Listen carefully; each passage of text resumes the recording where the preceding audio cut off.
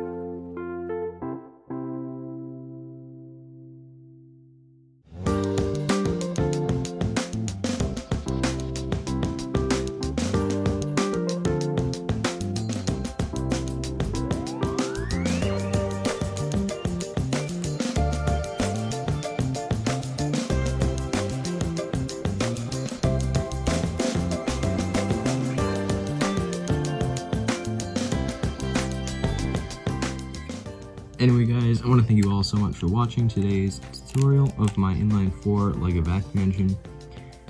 If you want, you can send me pictures on Discord or Instagram of your built engine if you want. I always love to see you guys' creations. But yeah, I hope you all did enjoy today's tutorial, and I hope to see you in the next video, which should hopefully be either on Wednesday or next weekend. Anyway, that's gonna do it for today. I hope you all did enjoy. Please be sure to subscribe and like, and I will see you all in the next video. See you later.